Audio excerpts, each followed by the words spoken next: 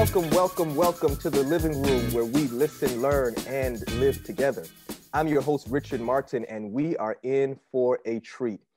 In August of 1996, my family and I gathered around our living room television to watch one of the most beautiful demonstrations of competitive and individual performance, the Olympic Games. The grind, the grace, the grit, and the glory is a sight to behold, from basketball to baseball to volleyball to fencing to swimming to gymnastics, and of course, perhaps the global favorite, track and field. And since then, every 4 years, we look forward to the Summer Games. But you know what's interesting to me is what we don't see are the trails of blood, sweat, and tears that leads each individual athlete to this moment in their careers.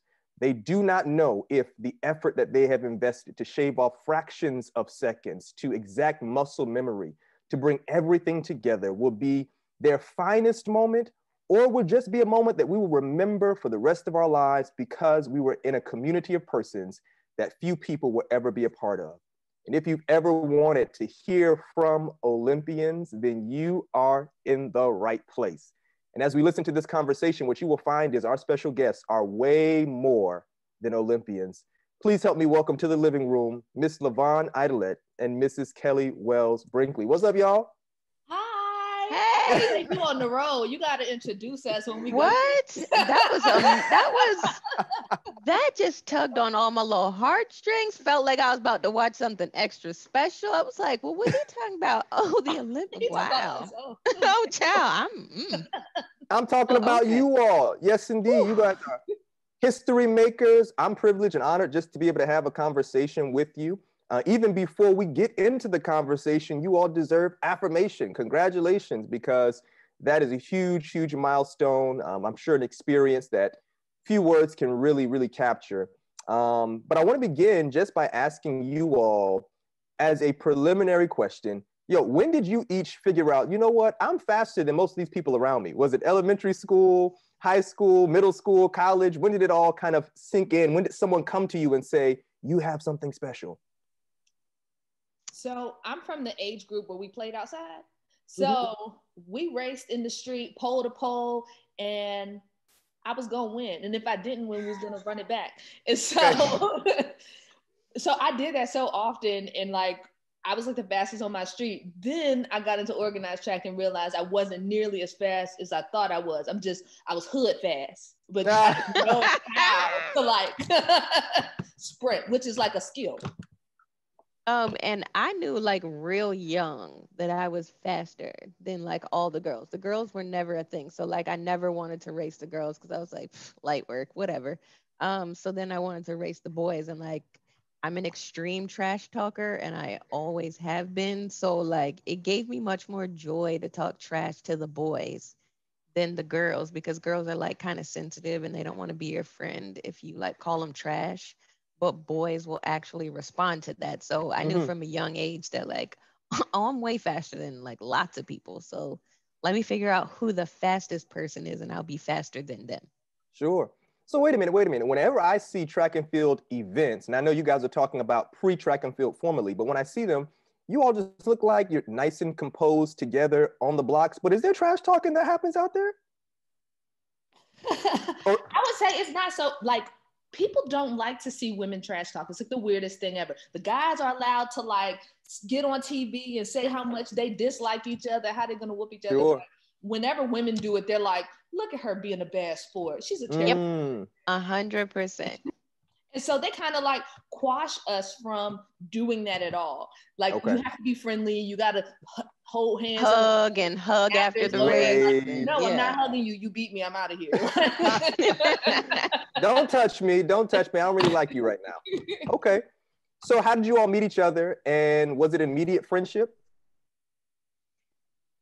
So we met, we were both in high school. So I'm from Richmond, Virginia, and she's from, 757 area. So her track team in high school was the bane of my existence. Like they were so good. Everywhere we went, they won. And I hated them and loved them all at the same time, because at that point, my high school team wasn't that good. So I would be like the only person, maybe like a distance girl, if I got lucky, that would like go to state meet or go to like the specialty invitational races where I would see them.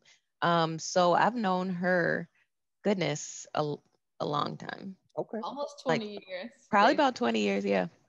That's awesome. Okay, good, good. So rival schools led to this friendship that obviously is standing the test of time. That's pretty phenomenal. So help me out. And for those who don't know exactly how the track and field maturation process takes place, when you all first started in a formal sense, was it an immediate match with hurdling, or did you do different events that then led to hurdling once you arrived at the Olympics? So for me, I started off as a sprinter, and I was getting whooped in practice every single day. And I told my coach, this wasn't fun no more, and I don't want to do this unless I could do something that I can win. He's like, you should try hurdles. And so I was a freshman, like it was like the middle of the season too, as a freshman. And he's like, let's try hurdles. I go. And I mean, I made it through. I was stutter stepping and all that kind of stuff at like a dual meet. And I was like, but I beat a bunch of people taking 5,000 steps in between the hurdle. And so I'm like, okay, this is kind of fun. Let's figure that out. But over time, I started adding more and more events. So by the time I graduated from high school, I did the long triple, high jump, through the shot put, ran the 100 hurdles 4x1, and did the heptathlon and stuff in college, and just trickled it down back to only hurdles after college, mainly because I had really bad tendonitis. So jumping was getting like a little bit stressful on my knees. Triple jump is really hard on your body for a long time. So, and then because we did not go to like a big D1 school, we didn't have massage therapists and, you know, people doing the small things that keep your muscles and your tissue healthy throughout time. So we're doing 10 events a weekend with ice bags and go get you some food. That's it. Golden Corral. Don't play. All you can eat with the ice cream at the end. Don't get no ice. Don't get caught with the ice cream though. Yes, don't get caught. Don't get caught. And for me, I did everything as well in high school, like high jump, long jump, triple jump, 100, 200, 300 hurdles, like everything. But I was good at all of it, but I was better at the hurdles. So then once I went to college, I was recruited to like be a hurdler, sprinter. Then it kind of turned into, oh, you're going to run cross country and you're going to do, like I did literally everything in college. But I think it also prepared us for like when we left college and went professional, because training was, you know, not so much of a shock to the mind, like, oh, you got to run far. Wait, what? And it I think it gave us like a well-rounded view of like all events. So it made us thankful to only have to do one at the meet. Sure. I can only imagine. So from my understanding, once you turn pro, and you all can help me understand what that means in the track and field world. You know, there are those who get drafted to go to the NBA, to the NFL, to the MLB. Is it like that in track and field, or do you just kind of compete at different events? And I understand that there's a sizable financial investment. Competing at a high level, in other words, is just not cheap, whether it's kind of like you said, maintaining your own health, equipment, getting there. How did you maintain confidence to pursue this path when you often had to count dollars yourself? So to go professional in track is as simple as I'm gonna go pro. Okay. Now you're pro. Now you're pro. Boom. You could say it today and you could be pro tomorrow. Sport. Yes. So I think that's one of the problems that I do have with our sport, because I think it dilutes the validity of our sport, because anybody can say that, oh, I'm going to the Olympics, or I'm training for the Olympics, and you're like, not really. So to go pro, you know, the main thing, I think the standard would be like, you know, running a certain time, going to Europe, being on the circuit, traveling, getting some passport stamps, making a national team, having a contract with, you know, either a shoe company or some kind of sponsor that pays you. Because when I first started, I only had an equipment contract. So that's where like Nike sent me a bunch of clothes and shoes. And then I had bonuses. So like if I ran X time, then Mm. they would pay me for it at the end of the year. So I worked 2 jobs and I worked 7 days a week. I had 2 part-time jobs, 7 days a week, and trained full time to pay bills. It was very stressful. But like, it made it worth it for me because my path was like different than like, the bigger stars that may have like an Olympic medal.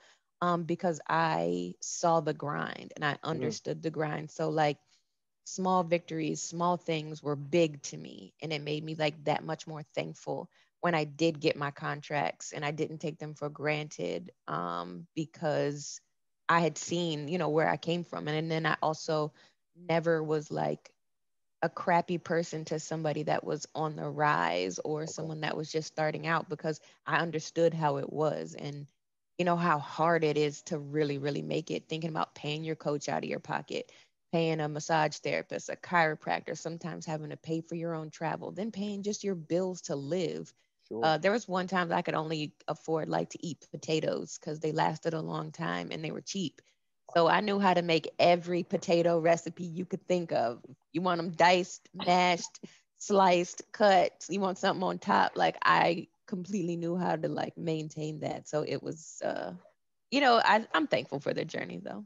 Okay. LaVonne, was your path similar or different?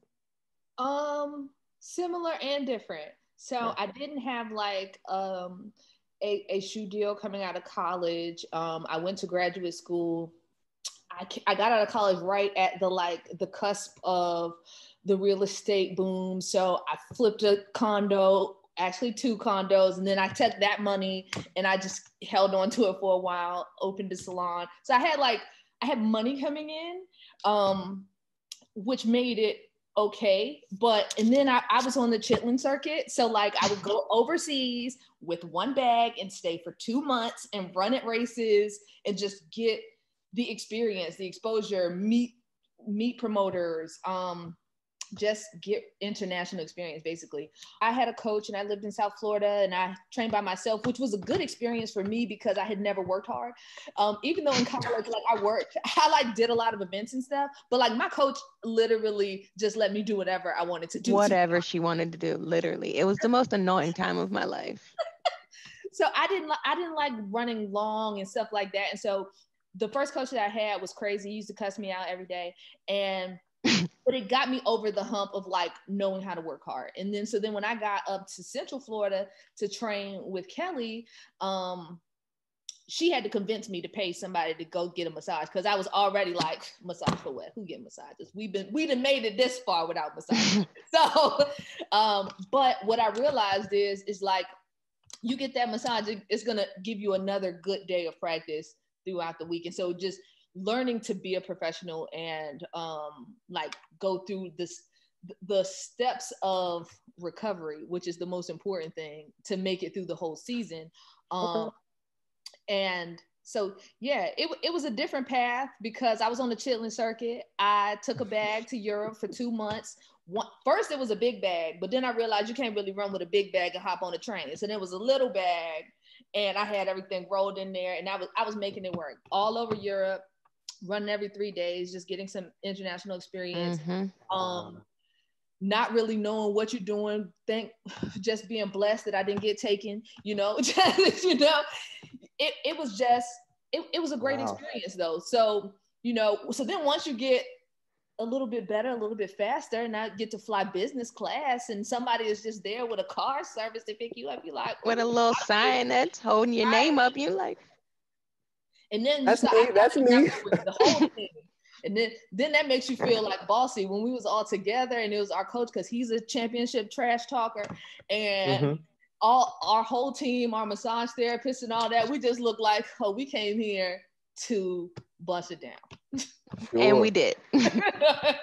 I believe it. I believe it. So you all, and I want to take my time with this, you all are Olympians. That's a big deal. And I'm sure you already know that and are often reminded of it. Walk us through your feelings from the point you realized this is actually possible to the point of it being confirmed you all have your spots guaranteed. You've won, you've placed. to arriving at the Olympic Village to actually competing. So that's a lot. From the time somebody said, yo, this is actually on your radar, now it's happening. Now we've arrived in London, and now I'm standing on the blocks. Walk us through all of that. Let's start with you, Kellie. So I had dreamt of this as a child when I was like super young, but I remember it was my senior year, MEAC championships. I hit a hurdle and fell.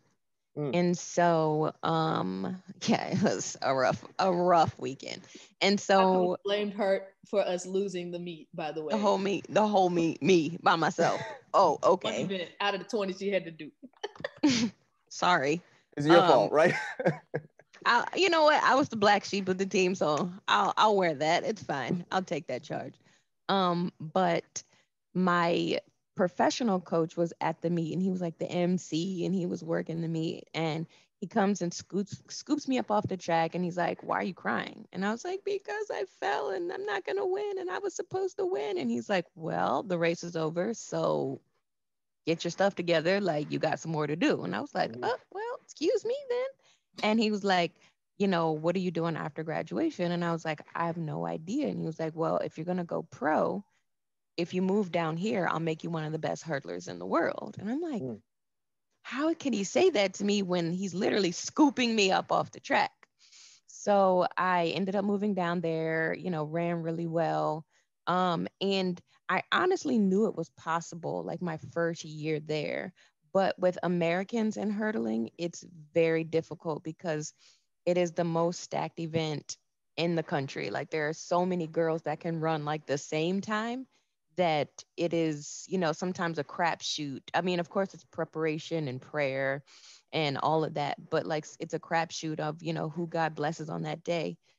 So when I crossed the finish line for 2012 Olympic trials, that's when I was like, oh my God, thank you.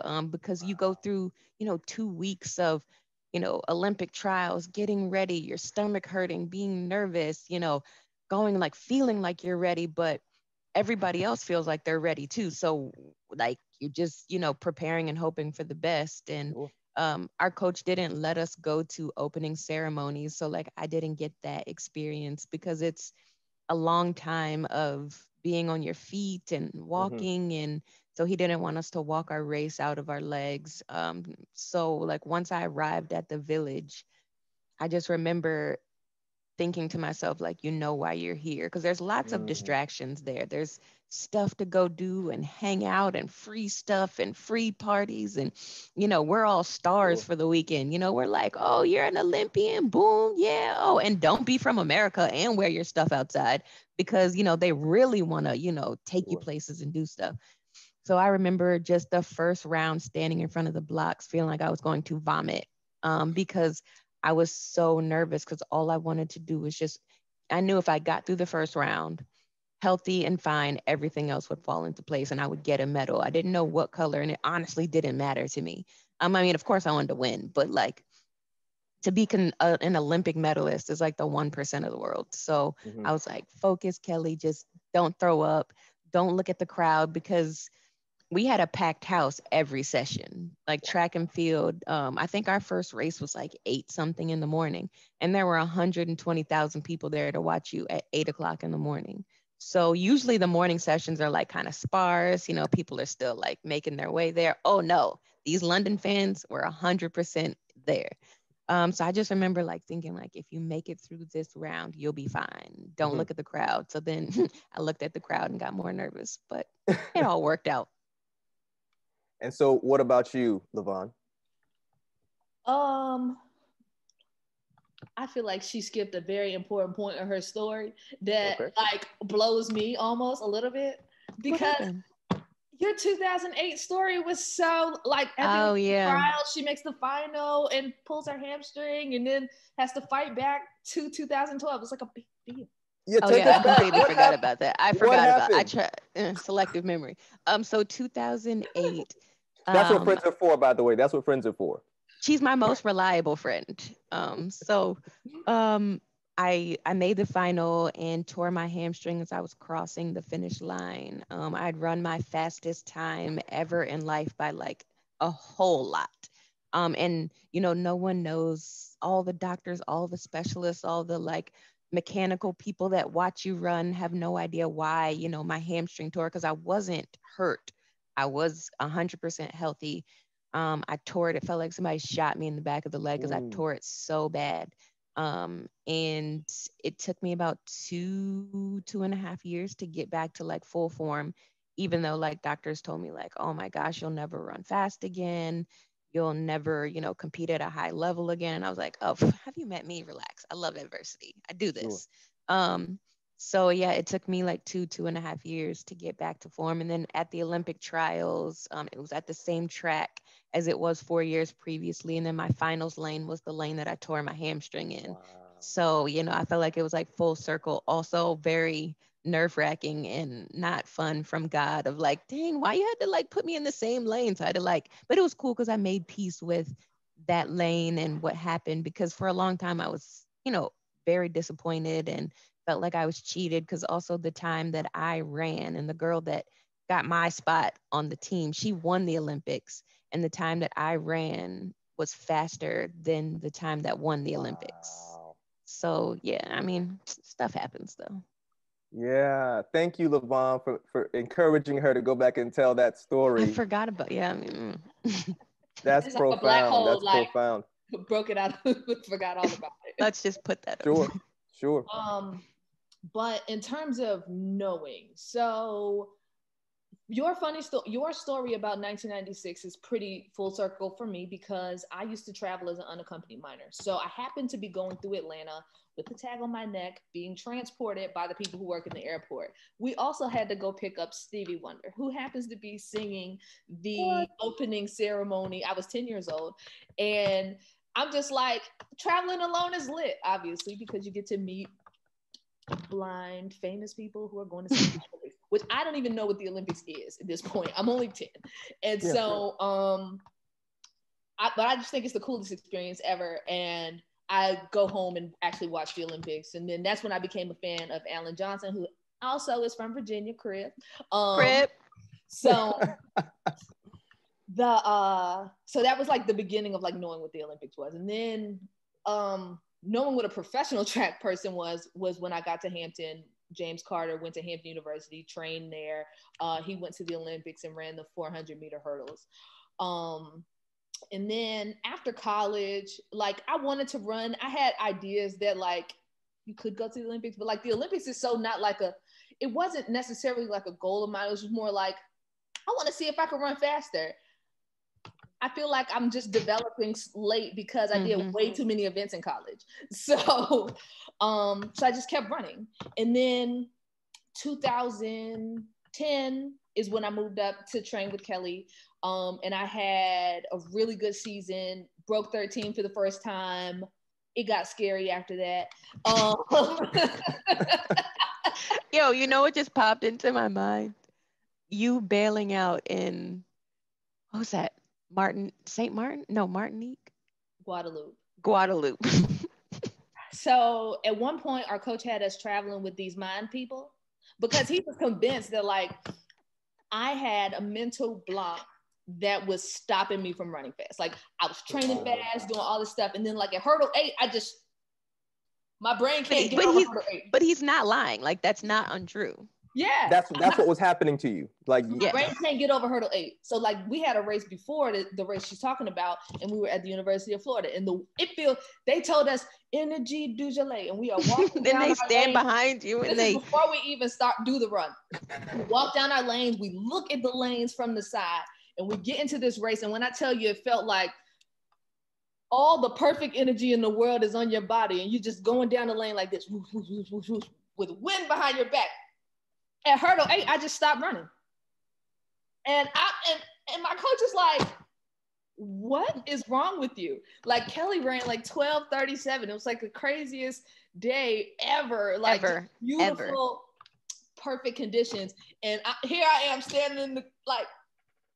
And I was like, I don't know why. I was like, why are you back here? What's happening? He's like, you were literally on pace to run the fastest you've ever run. I'm just like, I have nothing. And so the same thing happened to Guadeloupe, but I didn't stop. I just hit the hurdle and fall in the grass.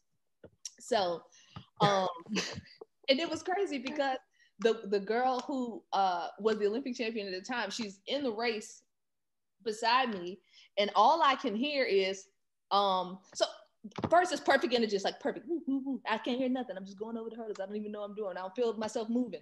And then I hear something go, shh, shh, shh. I'm like, what is that sound? And then I feel her beside me, and then I can feel her going into the hurdle. So I just go into the hurdle because did I take enough steps? I don't even know. And next thing you know, I'm on the grass. Wow. But you can't explain that to your coach when he's angry at you, because he's like, what are you talking about? Sure. Why can you hear someone else's footsteps? Like, you're not paying attention to yourself. I'm just like, I'm sorry. I'm crazy. Looking back, can you locate anything that was going on? Like, oh, this makes sense now. I was just, I don't know. Did you eat something bad, or is it still a mystery? Like, I don't know what was going on in that time of my life. No. So basically, the last 3 hurdles just come up really fast. And so for a long time, I was like jamming myself into the line. And so I was too close. So I'm already too close in the beginning ones, but then when you get really faster, it just feels too fast and like you're gonna hit it. And then it's Kellie like you're running downhill. Yeah. Kellie made me move my blocks back, and it worked. I ran my fastest time into a negative head, into like a negative 2 point something headwind when we were in Japan, because she's like, okay, your freaking front block is too close to the line. Like, So before you continue, because we still want to get you to the Olympics, before you continue, help us out. How many hurdles are there in your meet? And there are 10 hurdles. Now, I'm sure this is relative. Maybe it's not. Now, let me ask. How many steps do you need to take between hurdles? Like, I'm sure you have this all down to a science. So how many steps? 3 steps before you jump. Yeah. Well, so it's 8 steps to the first hurdle, 3 steps in the middle of the hurdles, 5 steps to the finish line. Yo, that's so deep. 8, you just need 42 strong steps. 42 strong steps. Now, let me ask you this. It looks seamless as you're going. When you leap a hurdle, are you slowing down, or the effort is no, you jump in stride and you keep that stride going? Trying to go it's not even a jump. It's like, I don't even know how to explain it, but when I'm coaching or I'm helping, yes, it's definitely like, I tell people like, oh my God, you do not jump a hurdle, like, because that's going to send you this way and then you'll be in the back. So I don't know like how to, like, it's just like, it's like a push through the hurdle more than anything. And you're leading off with the same leg every time? Every time. And why is it when you come to the end, those 5 steps to the finish line, what is the lean forward movement? Why is that? Is that because I could actually win this by a hair, or how does that work? By a chest. So they're measuring your chest. Your chest. Okay. Yeah. Got you. All right. I just wanted to get that perspective. So now when we're hearing you and you say hurdle 8, we now know, yo, you had 2 more. So, okay. Now, obviously, even though that was an interesting season, and I love Kellie's expression because she just is like, yeah, you're taking me back to these memories, and I can feel them as we're talking about them. Somehow, something went off. A switch was flipped. What turned the corner to kind of say, okay, now we're back on path? So 2011, I have a pretty good season, and because I run for Dominican Republic, we have trials, but you don't have to go. If you make the standard, you can go. And so back then there was an A standard and a B standard. If you get the A standard, you automatically qualify for the World Championships and the Olympic Games. So you have a window of 18 months. So when I qualified for World Championships, I automatically qualified for the Olympic Games, unless mysteriously 3 other people ran faster than me. It's the only way you don't go. So at the time, there was literally no one else. So it was like, okay, you're going to the Olympics. What does that mean? Who knows? You're excited though. That's fire. Exactly. And then so just preparing. World Championships was like the prelude where it felt like, oh my gosh, like we were there for 2 weeks in Korea. Oh my God. And just, it's the Olympics without other sports. So it really is. And we get paid for it. So we actually like the World Championships a lot. Okay.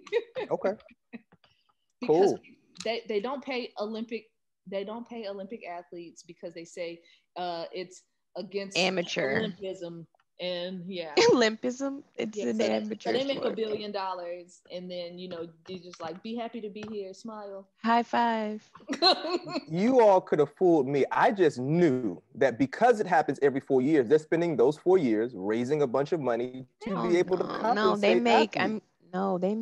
They make billions of dollars off of the Olympics, like billions with an S. Volunteers. So those 100,000 people you see moving people around and smiling and giving out t-shirts, volunteers. They work for free.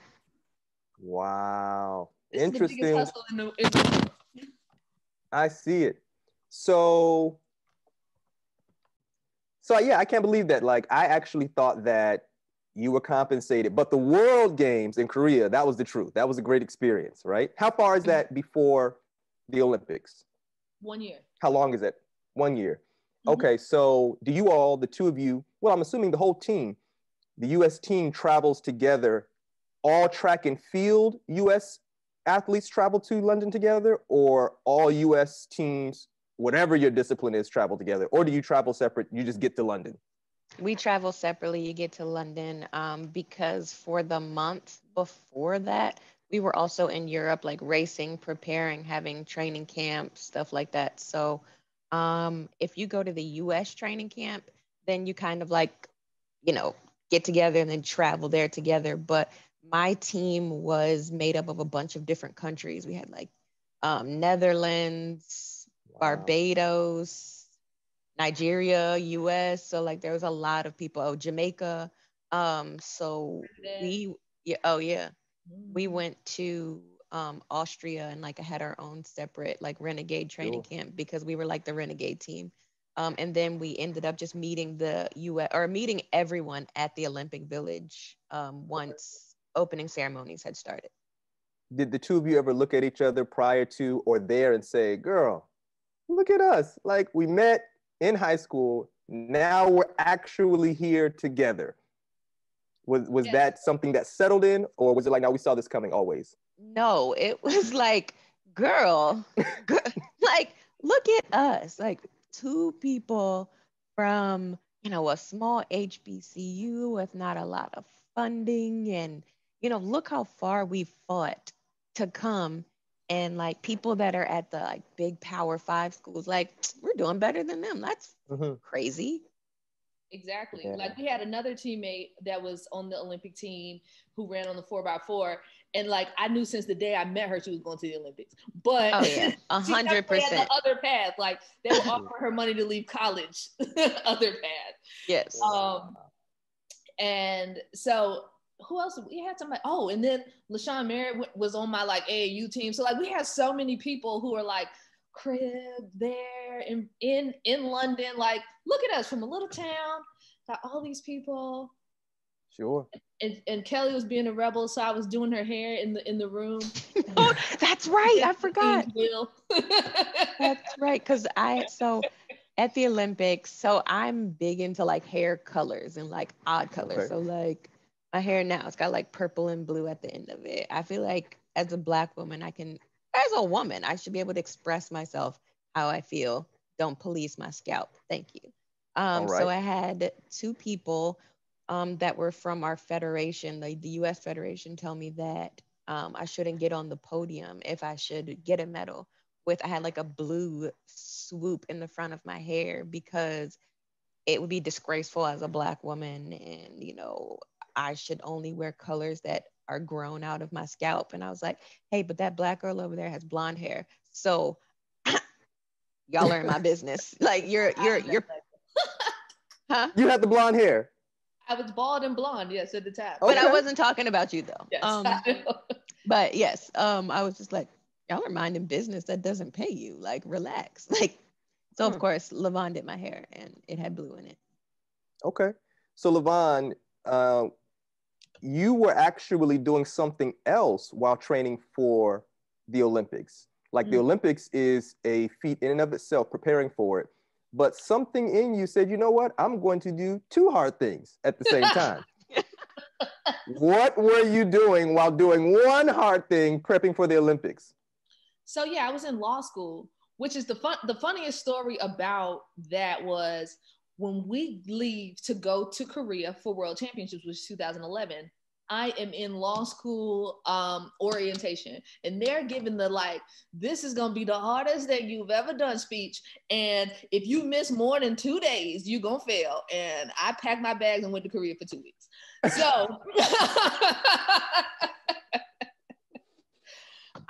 no disrespect to the legal profession, but it's just like one of those things. I'm like, there are 300,000 lawyers in America. You're trying to tell me that this is rocket science? There's 5 rocket scientists. See, you might have told me that was hard, and I would have believed you. But 300,000?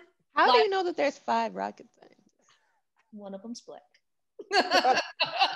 Fair enough. But so it was just like one of those things where somebody's gonna tell you that you can't do something based on them, and I was just like, yeah, whatever. All I could do is fail, and so what? You ain't gonna die. So wow. I tried it, and I made it, and it was hard. I'm not gonna lie, that I like going to practice, going to class. Yeah, she was a G, man. Like, sure. That was incredible, LaVonne. I don't know if I've ever told you. That was incredible. And thank you. But mind you, it's not just that the school is telling me I can't do it. My coach is telling me to stop doing it. Everybody is literally like, no, don't do the things that you want to do with your life. And we were all like, do it, do it, do it. Yes, and read this contract for me right quick. Yeah, it's like, I literally have sent her so many contracts. Like, so can you look this over, please? Is it legit? I believe it. So that's a phenomenal story, and not just a story for story's sake, but it's phenomenal literally in terms of you completing law school, going to law school while training for the Olympics. Literally, you know this already. Most people would say I would have definitely chosen one against the other, or I would have done them like after I did my track and field career, then I would have gone to law school. So this sense of not being afraid to pursue hard things, not just taking people's first word, don't do it. And some people would have said, okay, this person's giving me good advice, but you said, nah, man, I'm gonna do what I want to do. And then the will to say, okay, so that was gonna be my question. Like, where does that come from? Who gave you that? But you said, hey, it's just who I am. So if you ever meet my parents, you will hear stories of the point of like, I was 2 years old on the floor crying because I refused to wear the 2-piece outfit that comes on one hanger from JCPenney's. I do not want you to dress me. I don't like that together. Please stop trying to tell me what to do. And like, that's my personality from that young. Like, okay. I always, like, if I want to do something, I'm gonna find a way to do it, put it together, make it work, no matter what anybody else says. And so like, that's just how I am. And like, I'm a little bit hard-headed. My father, people say that he tried to raise me like a pit bull puppy. So, he was really tough on me, but have mercy. And so when they meet him, they're like, we get it. We know why you act like this. Okay. That's also why she and I get along really well, because we both have that mentality of like, don't tell me what to do. Like, I got this. I have a map for how things are supposed to go. So like, relax. So, I mean, we've definitely been in lots of shenanigans together. Okay. So Kellie, I see something round and shiny. I spy with my little eye there behind you on a picture and on your shelf. What was that like when you said, there's my name up there? That was the one thing that I looked for. I knew like when I crossed the finish line that I had gotten the bronze medal, because I could see the 2 right there. And then I was like, boom, 3. Okay, boom, 3. Well, I'm good. But I needed to see the confirmation. I had to see Wells pop up on the screen before I could be too hyped, because you never know what could happen these days. So, I was just like, please. And as soon as I saw my name, I remember people ask me all the time, what did you feel? Like, of course, there was joy and elation, but my one feeling that stood out was just, I'm so glad this is over. Because it was so much pressure, and like, there was just so much leading up to it that like, I was just glad that like I'd run the race. I'd, had this huge accomplishment, and now I can enjoy it. because the anticipation of doing it is like, it's way harder than actually doing it. Okay. Doing it's the easy part, but like anticipating it, thinking about it, talking about it, having interviews about it, it's like, leave me alone. Like, let me just chill. Like, I got this. Like, I'm nervous. Let me just, work it out. So it was just the best time I've literally ever had running ever. And I've never heard a crowd that loud. It was just so many people, and you could feel like the vibrations of the stadium and them clapping and cheering. And then what made it even cooler was we ran right before Mo Farah. And so he is like their savior of distance running there. So Sure. then we got their cheers too. And so we waited for them and we took our victory lap with them as well. People are like handing you their baby to take pictures with. And you're like, a whole baby? Like, you don't know me? Like, but okay.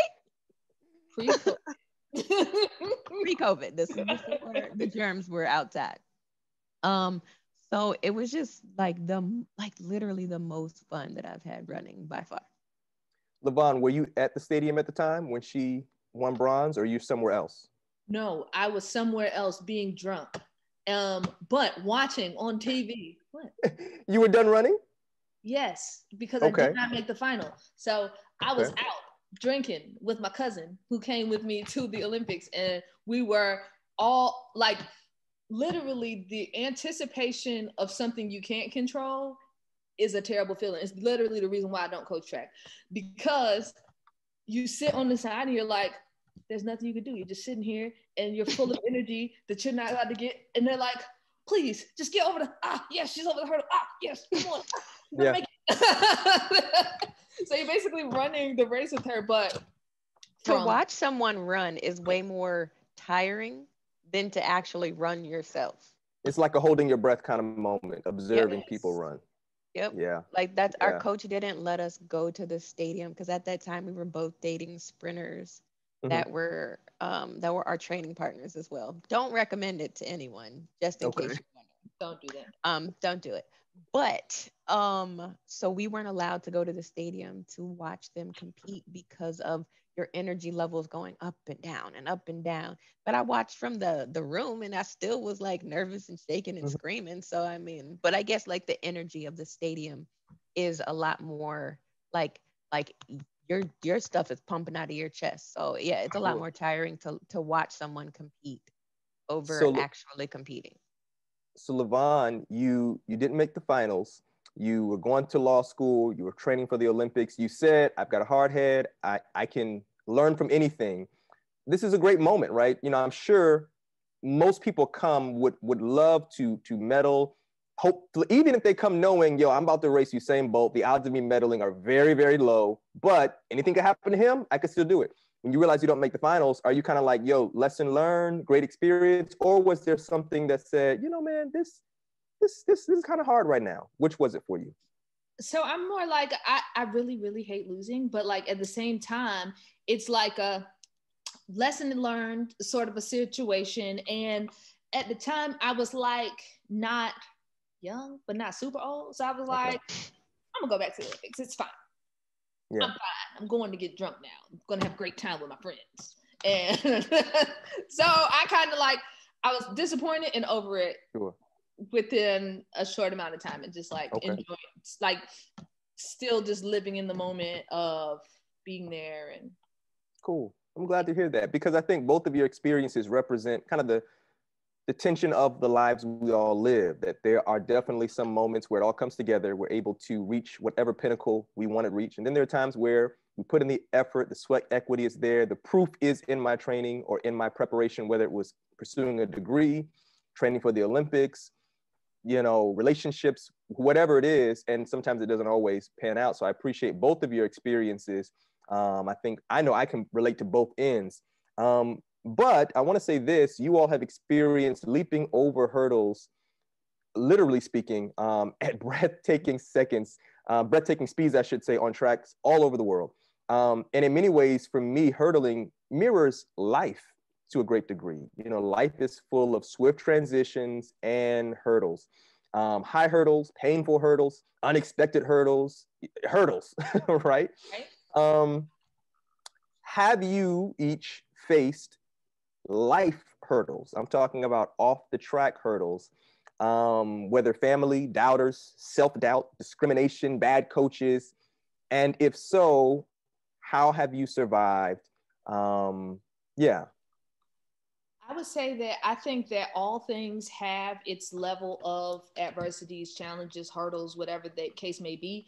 But I spend most of my time focused on the things that I control and the perspective that I have about what's going on. So, yeah, I owned the salon. The lady was stealing the money and basically calling me a punk to my face as far as I'm concerned. Like, she must think I won't beat her up.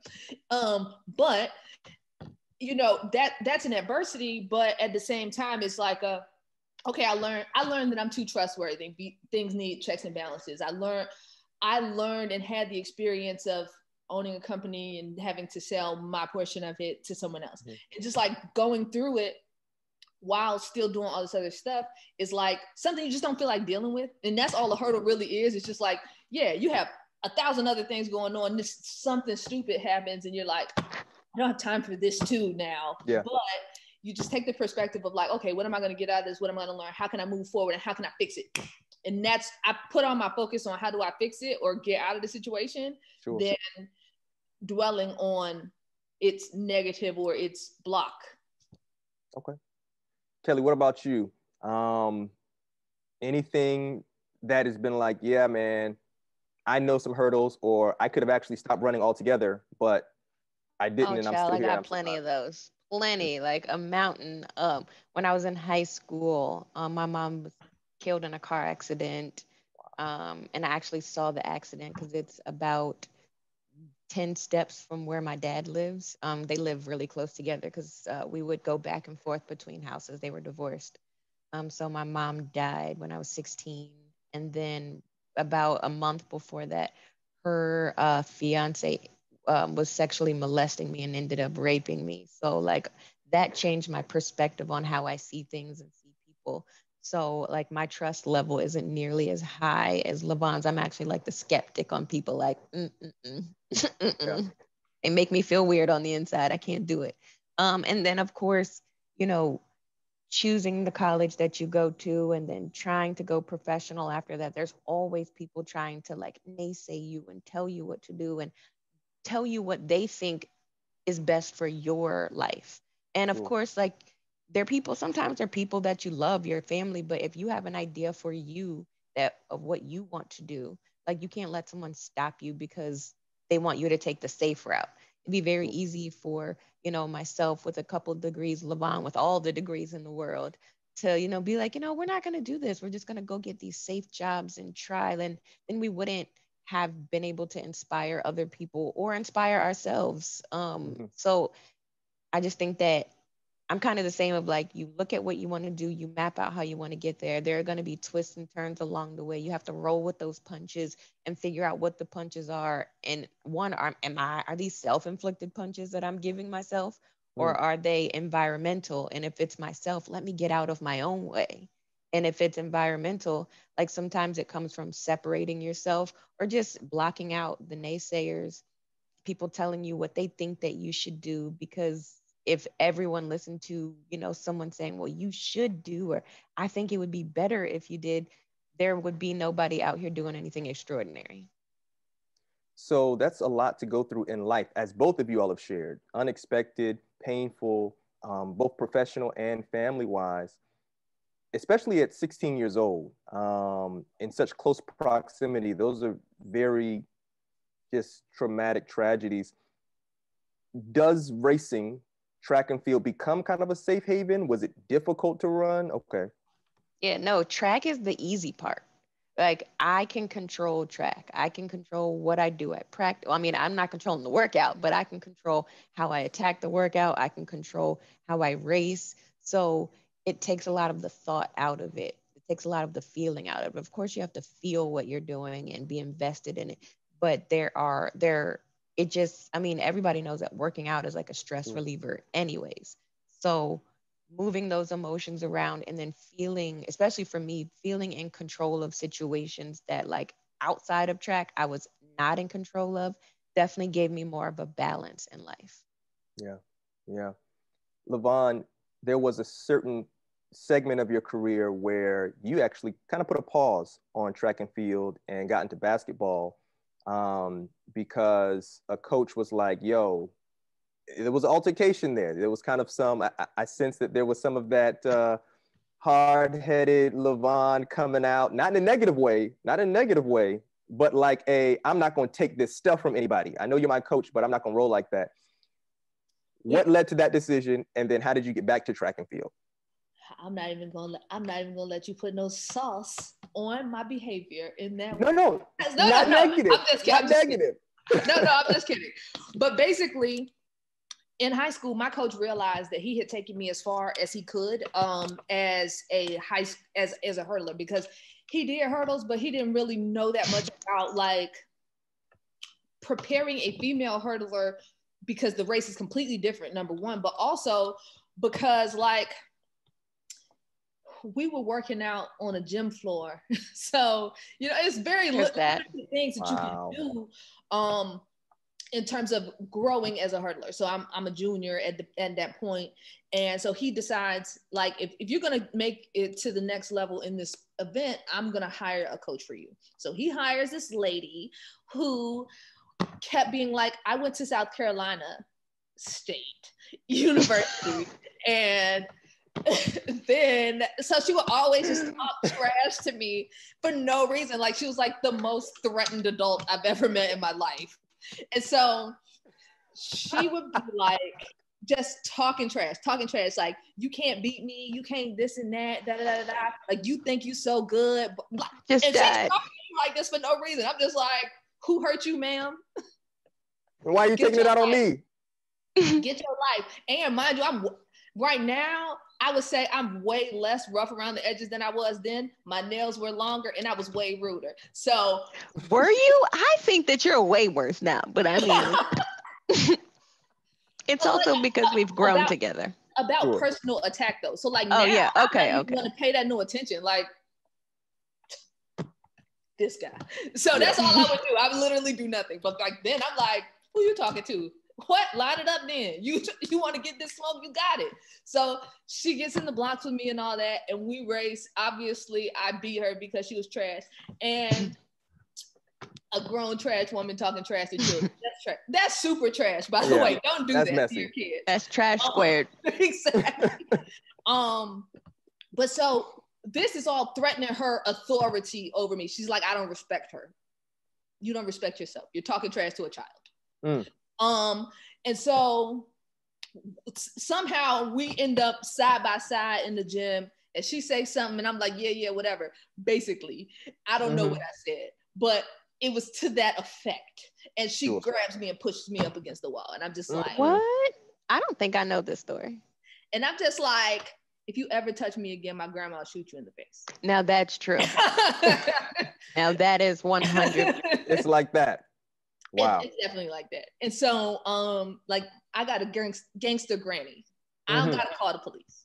So my coach don't even know, my real coach, like the head coach, doesn't even know any of this is going on. But like, for me, I feel like you ain't protecting me, so I'm out of here. Like, I don't need this. Mind you, I have really good grades. I can play other sports. I'm going to play basketball. So I hadn't played basketball in probably like 5 years. And I hadn't grown. So when I played AAU, I was the same height, 5'6". And so that when you 10, you 5'6", you tall. So I played like power forward, center. I can't dribble worth nothing. I'm all about a rebound. I'm all inside, you know, defensive player of the year. This is happening. Now I go to try and I get on the basketball team because I'm active. That's it. You know, like, you know, you're just an athletic person, so you all in everybody's face, just being distracting and all that. So I'm terrible at basketball, mind you. But I make the team. So now summer league is coming. They had us running more than the track team. So I'm like, I can't do this either. And then I quit. And I go and play tennis for the fall. And then my... What? Yes. So I don't even know you. then at this point, I don't know who was asking me if I was gonna. So this all happens right before the regional meet. So I don't go to regional. Oh, I do know. Okay, yes. My junior year. So now I'm compromising where I'm going to college at this point. I'm being recruited, but like, you didn't go to regionals and you didn't go to state, and they like, why? Because I didn't feel like it. That's the answer. Bad answer. What? I don't tell the whole story like the lady was harassing me and all that, but maybe my parents knew, because my parents are not going for that. Like, she would have been at the school acting up. I don't want my mom in that position, so I just don't say nothing. I feel like I can handle it. So the school year starts again, track practice starts, and I don't go out. And so all my teammates is like, wait, you're not running, da da da da. And so I decide I want to run. And then my college coach's wife is the assistant coach at my high school. And she's like, you can't come back on this team until you apologize to your teammates. And I'm like, apologize to them? I was confused. Like, did they get pushed? I'm confused. But I ended up apologizing so that I could get back on the team. And yeah, that was the adversity story. Like, that was like the first real, I was like a mean girl bully type. So that kind of stuff didn't happen to me. So I didn't even know how to receive it. Like, she kind of like 29, like, which is old in your mind, like 29. I mean, yeah, when you're in high school, 29 is kind of old. Yeah, like, you ain't got no fun. So I appreciate you sharing that, and for allowing us. I don't even know how you knew that story. Now I'm confused. I'm like, we must have. Yeah, are you the feds? Are you the feds? I just like to approach these conversations with my guests in a professional way. I don't want to waste your time. You know, I want to be prepared. So I appreciate you. I saw your face. You're kind of like, wait a minute now. How does he know? He's the feds. I was trying to figure out which part of basketball you was talking about. I thought you was talking about working with basketball players. I got confused. Like, ooh. No. So you all are contestants on The Amazing Race, which is a show I actually love to watch. Whose idea was it to team up, and why? She does that, Petty, every time we get asked the question, because she wants to tell you that she wasn't my first choice, but she really is my first choice in life. So but so yeah, I was recruited to do the show Survivor. I'm clearly not a survivor. I'm an air conditioned baby, and I don't even want to act like I'm gonna eat bugs outside. So I said, I'm not a survivor.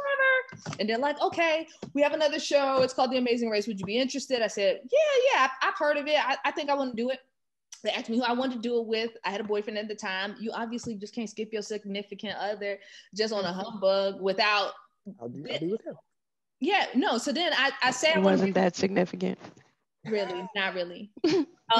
But so then they was like, nah, he sound boring. We don't want him. And then I was like, oh, I have a friend and she's awesome. And we did everything together. And then I'm explaining it to them. They're like, yes, perfect. And then we get there and we play off of each other really well. And just we're able to tell our relationship story, because it's a relationship show. Sure. And just all the way to the fact that 2 years before that, I lived with her, and on a humbug too, because the funniest thing is she knows that I'm not super emotional. So when she's giving me an emotional time, I'm kind of like, there. Sorry to hear that. That's her. That's how. Like you could call her like, the house is burning down and everything, and then she's like, So yeah, tragic. She's like, I don't feel like myself. I don't dress up. Blah blah blah. I feel bad, and I'm just like, I'm sorry to hear that. That's terrible. Mm-hmm. And I was like, oh, because I just had a baby. Like my little one was like super little. Like he was some months old. So I was like, I think this might be like what they're talking about, like postpartum. Like I didn't want to kill my baby or like run away, but I just didn't feel like me. I didn't know how to like get back to that. And I, was telling her that, and she was like, sounds sad. And I was like, wow, I'll talk to you later. And then I showed up at her doorstep the next day. So, okay. I'm more of a, I'm there for you. I'm just not we're not gonna be able to cry together. I'm sorry. And I was super shocked. Like I was like, how you get here? Like, what? Sure, sure. But I think that's the range of friendships, right? That we know each other's idiosyncrasies, personalities, and it worked out. And I think it worked out for the best. Kelly said he wasn't that significant. So you team up, with your best friend. You all are on this race. Preparation, physical, mental, emotional for the show. Was it like, nah, we prepared for far harder? Or was it like, no, we really got prepared for this? What was the most useful thing that you did to prepare for the show? And then what was the most useless thing that you did? Like, we didn't do that at all. Useful thing was we watched the show. Okay.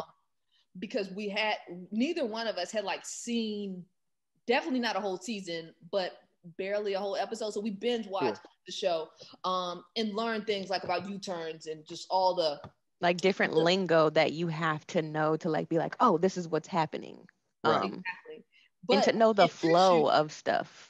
It tricks you into feeling more confident than you should be because it illuminate the boxes and like stuff. They're pointing at stuff like, look, here's the clue. And you're like, that's not how it is. In real life, we're running in the dark. Wow. And the box don't got no light on it. And you're tired and you're hungry. So I think the most useful thing that we did was like running with our packs on. Because running by itself isn't an issue, but when you strap, 15, 20 pounds to your back and you have to run for long periods of time, that is something that is very, very difficult, especially like when you don't know where you're going. Like if I'm jogging around my neighborhood, I know how to get back to my own house. But if I'm running in a foreign country, I don't know where I'm going. And people may not speak my language. And, we're just trying to like guess where we're going or ask people. So I think like the running with the packs on was like the best thing that we did. One thing that we should have done, like if we ever get a rerun at this, is practice sleep deprivation. Sleep deprivation and doing something. Because we've all been tired. We've all had those college nights where you stay up, but you're also real young at that point. Like I am no one's spring chicken anymore.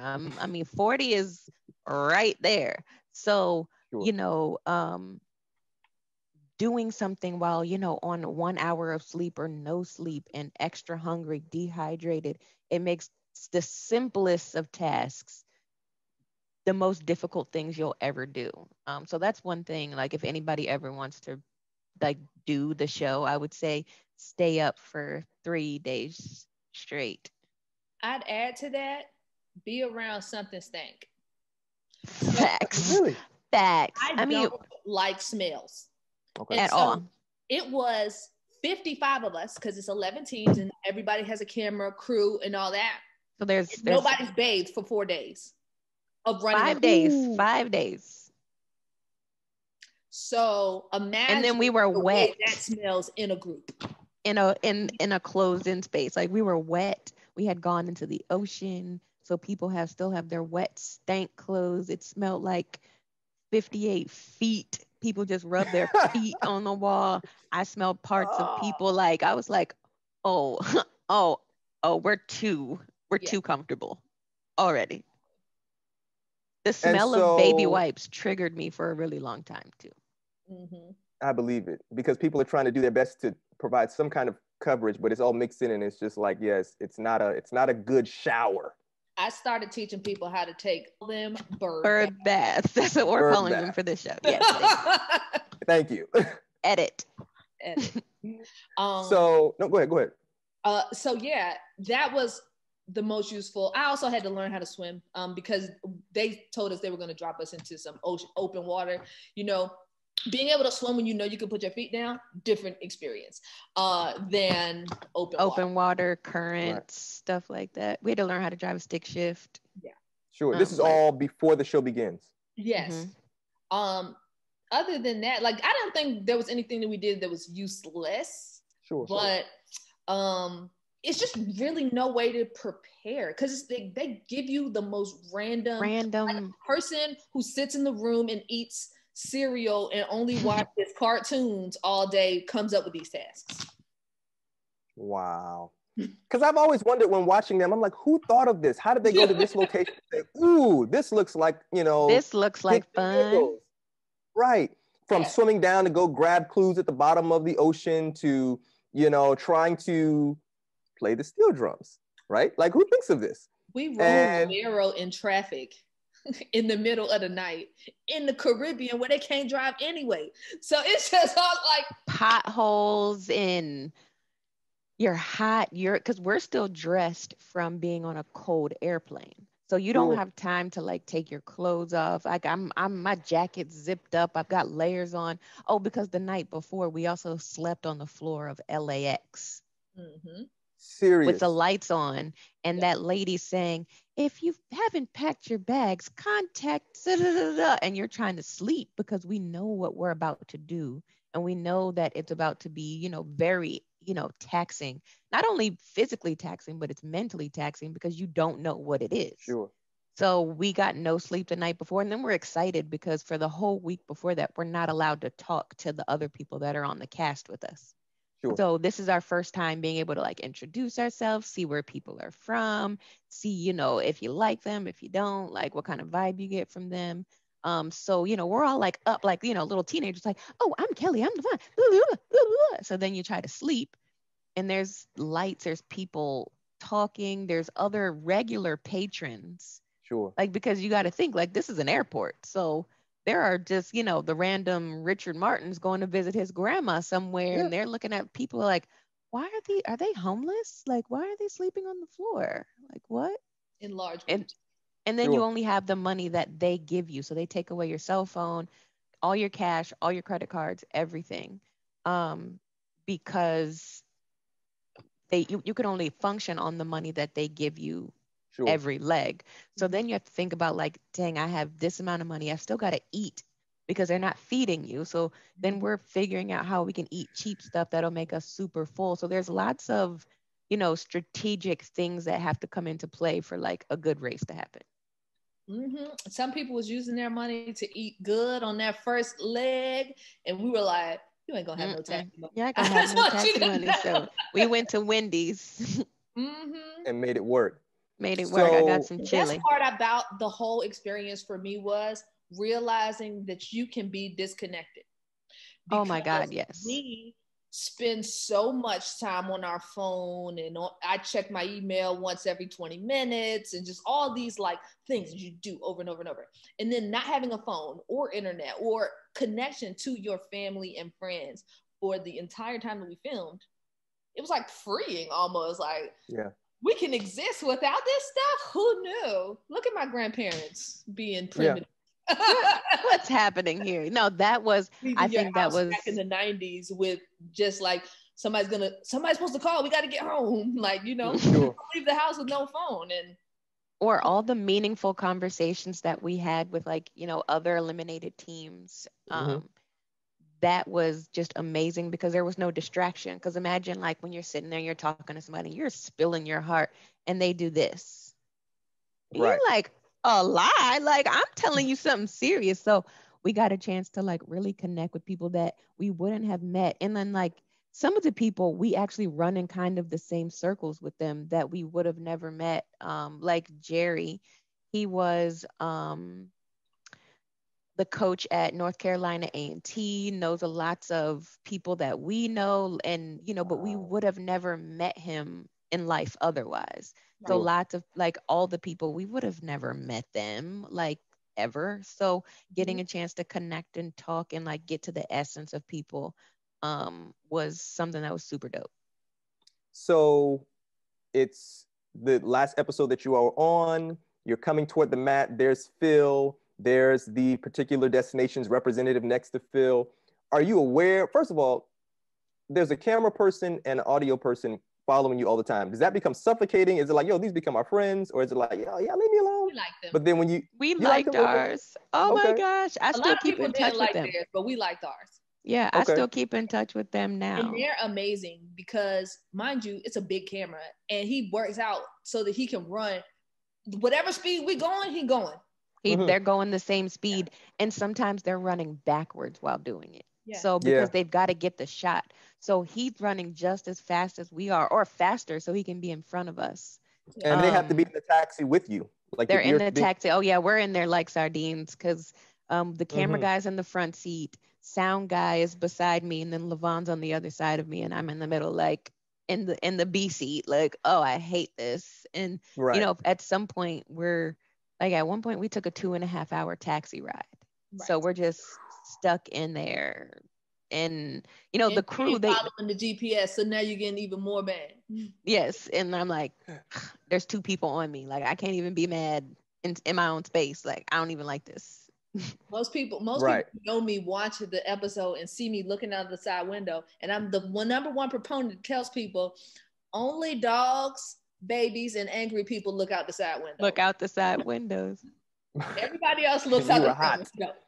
Oh no, Yeah. like we were both like, and then I felt very vindicated because I was mad early on because I saw his name is Evangelista. I saw him not following the GPS. And Sure. so she wasn't that mad yet. She was like, nah, he's straight. He got it. Then when she got mad, I was calm because I was like, great, join me on the mad level. Let's fight him. Never in the history of madness has a person gotten less mad from you telling them to calm down. So. Right. Right. I was so happy you were mad, I promise. So when you are approaching the mat to fill, of course, there's a lot of the show that is very edited for dramatic effect. But that walk, is it, no, this is your one go, or is there a point that say, okay, go back, you got to do it again to get to the mat? How does that work? Wait, Like that was live. Or not live, but that was like one take. Oh, yeah. For us to run up to the mat.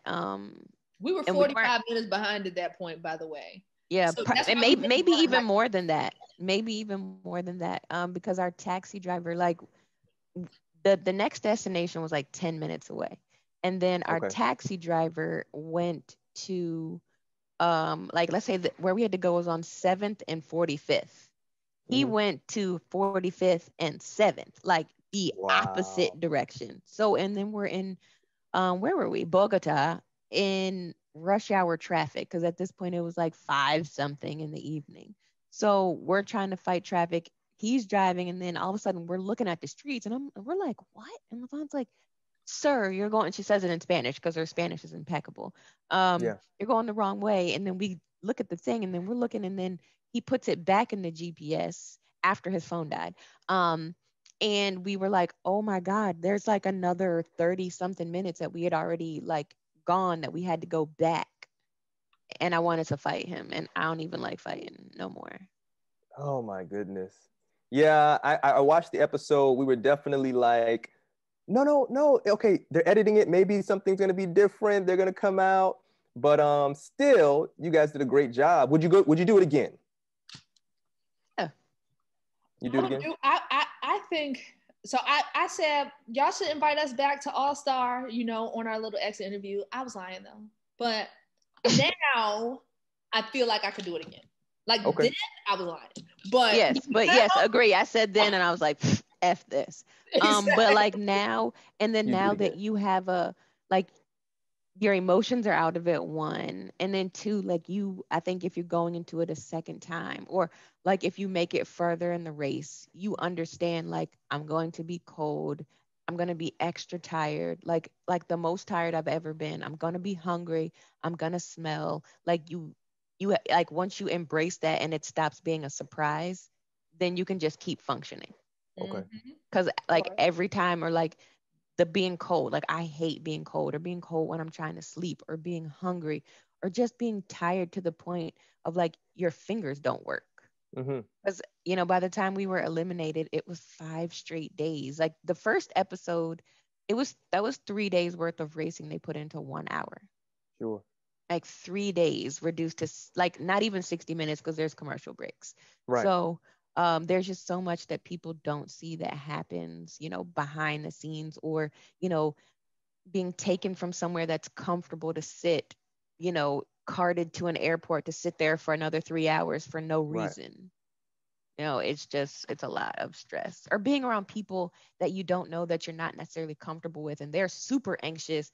Then their anxiety rubs off on you. You're like, shut up, stop talking about the race, Lord. We've had enough. Yeah. And then we're not super fans. Yeah. So like that kind of blows it. Like when people are like, oh my God, don't you remember season 7, episode 6 when this happened? You're like, no. I don't know what's happening. So we've done 3 super fan shows where they get so granular and detailed. Like, you don't remember when the doctor did this on this leg and then he did a U-turn, and we're like, you really know this stuff. Like, yes, I'm like impressed. It has its own culture and its own world that we've been thrown into, and kind of like, I feel bad that I not seen these episodes, or like, I'm just not at your excitement level at all. Sure. Well, cool. Listen, I'm so glad that you all have engaged us, obliged us, and given us not just a peek, but really, I know for me, you've just shared so much that I didn't know about the Olympic world. You've been kind enough to share personal experiences, and we are better because of it. As we wrap up just a few minutes here, what are you all doing now? And how can people connect with you, follow you, share your social media handles, any products, websites we need to go check out? What's going on for you now? And how can we stay in contact? Well, I'm selling this flat tummy tea. No, I'm lying. I'm lying.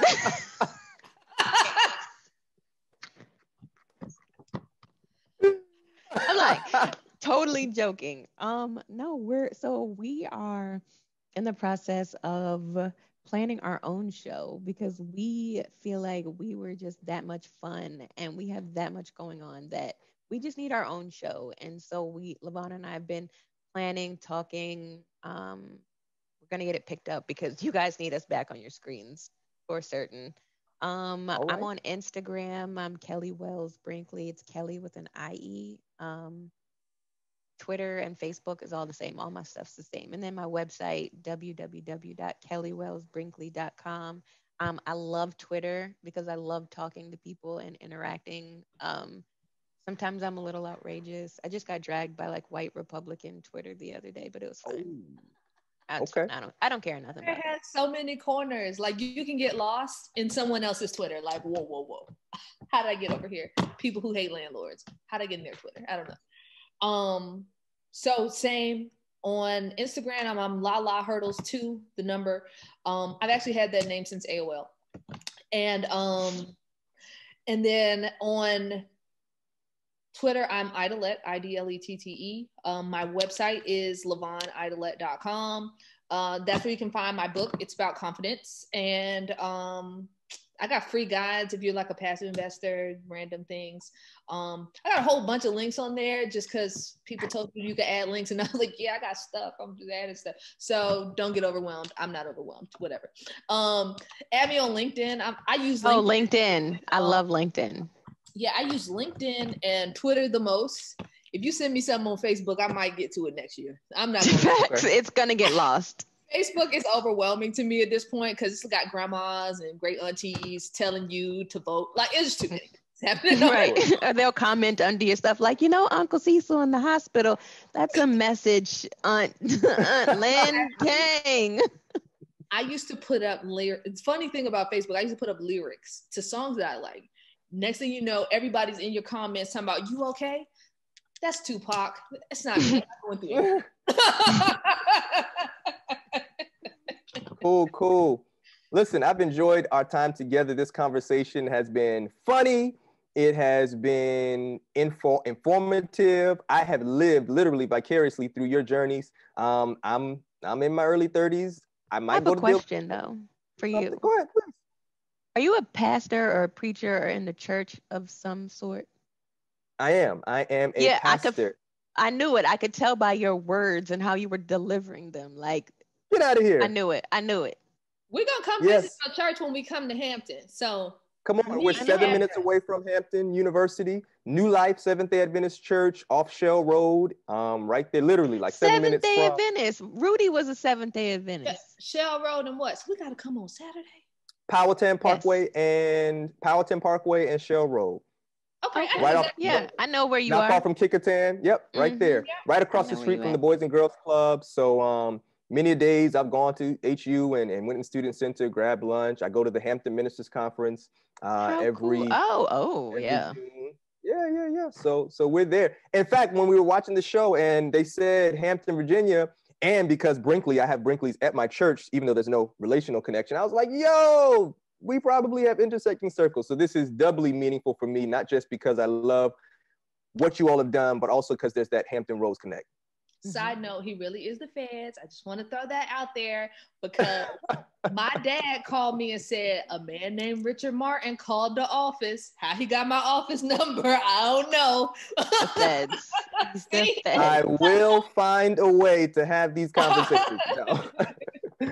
In all honesty, we appreciate it. For our viewers and listeners, I told you that you were going to discover that our special guests were so much more than Olympians. And this really is just, you can't even pack a lifetime into an hour or change. So I'm thankful for your investment of time, ladies. I appreciate you all. We will be praying for you and your families as you go on and grow on.